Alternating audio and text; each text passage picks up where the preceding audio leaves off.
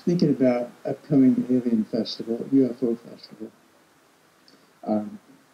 And so these poems came up, and it's a funny thing because the inspiration for these poems was actually some artwork at a gallery. This was a couple years ago.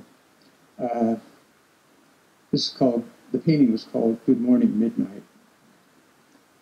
Did you plan to secretly visit our planet, to drink our water, to capture flora and fauna, maybe put us under some sort of mind control, and under your microscope, convinced it would all be for our own good?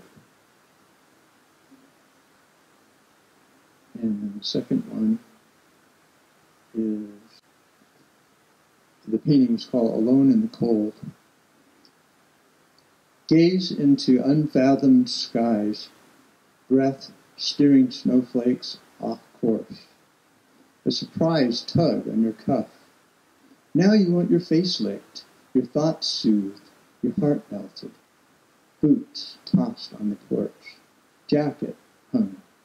Can we set a place for a new friend? Thank you.